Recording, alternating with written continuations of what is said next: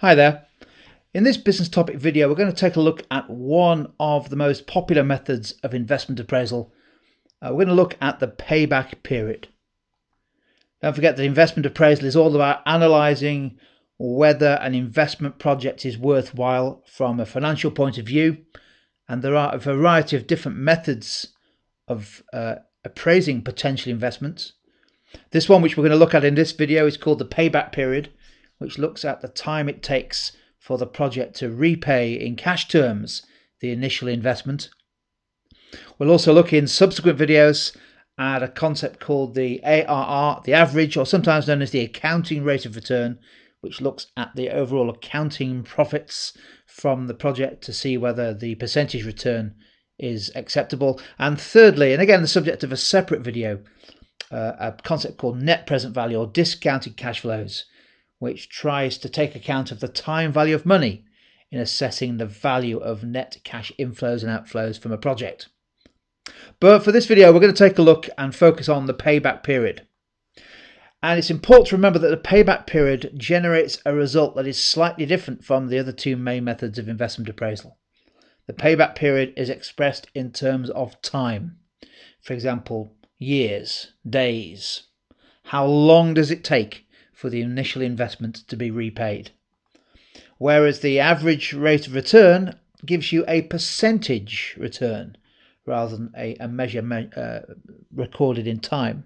And similarly, the discounted cash flow method actually gives you a monetary value in pound note terms, and it's either positive or negative. So you can see from investment appraisal that the outputs or the results of each technique are a little bit different. So payback period therefore is all about the time it takes to get your investment back. There it is. That's what it says on the screen. The payback period is the time it takes for a project, an investment project, to repay its initial investment. So how do we do this? How do we calculate payback? Well, what we have to have are the net cash flows for each period. And typically you'll get these on an annual basis, particularly in exams. What I mean by net cash flows is the cash flows in, the cash flows out, because it'll be those that we are using to determine at what stage the payback period has been achieved. Now, the way to do this is to keep a running total. So obviously your initial investment is going to be a cash outflow, and we're trying to find out when does your initial investment get paid back. So at what stage does the total net cash flow, the cumulative cash flow, mean that it moves positive and therefore the initial investment has been repaid? And that's what we're going to have a look at with a simple example. Let's take an example. Here we go. This is, I didn't know whether you've seen one of these before, but this is a chocolate moulding machine. And in our example, a manufacturer of chocolates is planning to install a £500,000 new state-of-the-art chocolate moulding machine, with the aim of increasing the capacity of the business, enabling it to produce more chocolates, generate extra revenues and profits, hopefully some positive cash flows from making the initial investment in that beautiful chocolate moulding machine. Now, here in the table we have some numbers, and let's see how we can calculate at what stage payback is achieved. Obviously, as we've mentioned, the initial investment is always an outflow, and in this case at year zero, in other words now, the cash outflow is £500,000, and therefore the total at time zero, year zero, is £500,000 negative. Have we reached payback? Well, clearly not, because there's been no inflows yet on this project. So what we have to do is we have to keep a running total to see where we're at with the cash flows. Year one, we get £100,000 in. Our cumulative total is therefore minus £400,000, and again, we've not yet reached payback. Year two, we get slightly more in from this machine, £150,000 worth of net flows, net cash coming in. Therefore, our running total is still minus. It's 250, negative 250,000, and therefore we have still not yet reached payback. What happens in year three? Well, it looks like the inflows are getting bigger, but they're not quite enough yet to repay the initial investment. So an inflow in year three of £175,000 means that our cumulative or running total has fallen, but it's now only minus £75,000. We're almost at payback, but not quite. So it looks like Payback occurs at some stage in year 4 because, as we can see from year 4, a net inflow during the year of £150,000 means that by the end of year 4 we have a positive running total, a positive cumulative cash flow of 75,000. So somewhere between the end of year 3 and the end of year 4, payback was finally achieved. And I suppose the question is, when did it happen? Well, there's a bit of maths just to follow up on, so you can calculate the precise payback period. Now we know it's 3 years because we haven't reached payback by the end of year 3, and we know it's some way during year 4.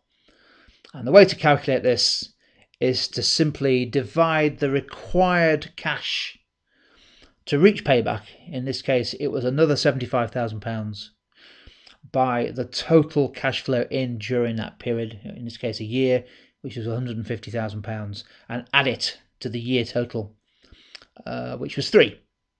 And if you do that, you'll see that payback arises after 3.5 years. That's how you calculate the extra little bit of the year in which payback occurred. 3.5 years to get our £500,000 investment back. Now, hopefully you can see from the payback period calculation that one of the big benefits of using it is that it's firstly really quite simple.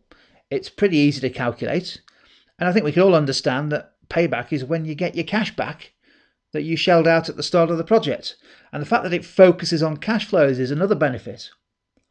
And another benefit or advantage of using payback is that it focuses very much on the speed of return. And that's particularly useful for where a project might be in quite a complex market, or there might be a lot of risk associated with it. And what you really want to know is, when do I get my cash back? In other words, when can I start to expect to earn profits or positive cash flows from this project once I've recouped my initial investment? Another benefit of payback is that it's actually quite easy to compare alternative projects. You might have 3 or 4 investment projects, and you can very easily see which of those projects has the shortest payback in cash terms. However, as with all methods of investment appraisal, whilst there are some benefits, there are also some possible drawbacks, some disadvantages of using them or relying on them. I think perhaps most importantly, the payback period completely ignores what happens after payback has been achieved. So what happens if that chocolate moulding machine keeps on making £200,000 net cash flow extra for the next 20 years? Great news, but it's irrelevant to the payback calculation because we'd already calculated that at 3.5 years. And what happens after 3.5 years is irrelevant to payback. And of course, the other thing is that it potentially encourages you to accept projects or to focus on projects that have the quickest payback period rather than maybe the highest overall return. Of course, it takes no account of the fact that you'd rather have cash now than coming in 5 or 6 years' time. It doesn't take account of what's known as the time value of money. And as we'll see with discounted cash flow, that's one of the main benefits of using discounted cash flow. It tries to take account of the fact that money in the future isn't worth quite as much to you now. And of course, the payback period doesn't actually give you a decision. It simply gives you a number in terms of time. And what you have to do as a management team is to decide whether that payback period is acceptable in order to help make the decision. So, quick recap: payback period, perhaps the simplest of the 3 main methods of investment appraisal. It's all about the time it takes to get your cash back from the initial investment. So the key to calculating it is to remember that table where you had the running total of cumulative cash flows, because that will give you the answer.